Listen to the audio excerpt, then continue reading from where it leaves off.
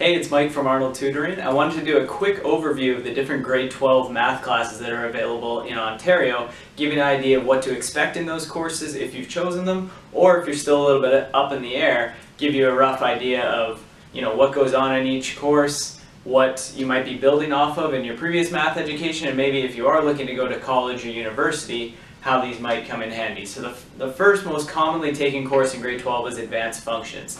That's going to be building on a lot of the grade 11 functions class, talking about things like polynomials, rational functions, trig functions, everybody's favorite, trigonometry.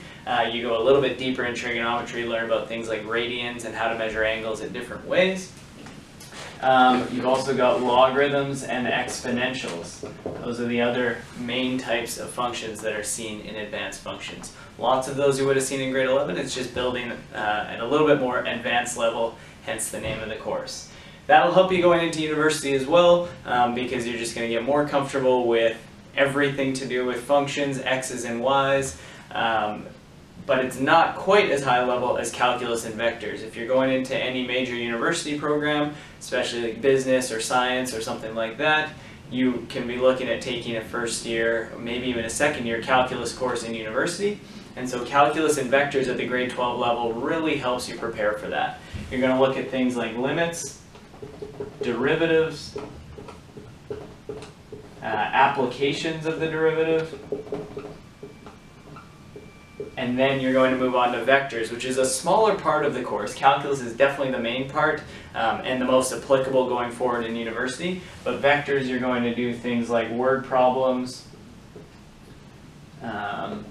cross and dot product, and applications.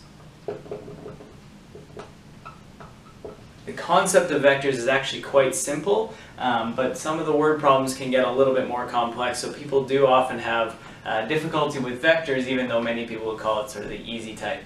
Calculus, again, is your most important going forward into university, where you'll not only do more advanced derivatives, but you'll move into integral calculus, and potentially even beyond that if you're looking at more of a math or science major.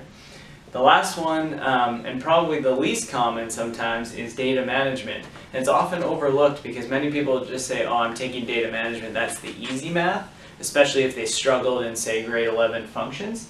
The problem is, though, that data management is actually just completely different. It's not like it's an easier version of advanced functions. The topics are way, way different. So you've got, it starts with descriptive statistics. And if you're trying to relate this to a first year university course, it really is Statistics 1.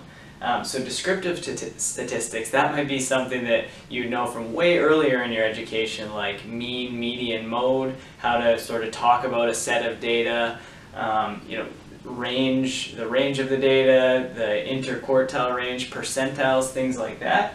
And then you're going to get into more distributions, different ways of doing tables and charts,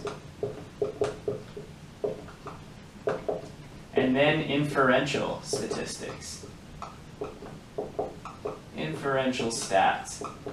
And what that means is you're doing things like hypothesis testing, taking a set of data and saying, okay, well, if this is the data for a sample, what can we tell about a whole population? Think things like polling stations for political votes, or taking a small sample size from, say, a university on grade point average and trying to come up with or inferring something about the overall population. So that's a quick sort of outline of the three major courses. Again, key takeaways, I wouldn't overlook data management. Often students really struggle with that because it is just a completely new way of thinking. It's not on the XY function side of things. If you are looking at taking calculus in university, I definitely recommend trying to take a shot at the calculus and vectors course in grade 12 so that you're not seeing everything for the first time in a 300-person lecture theater in university. Thanks!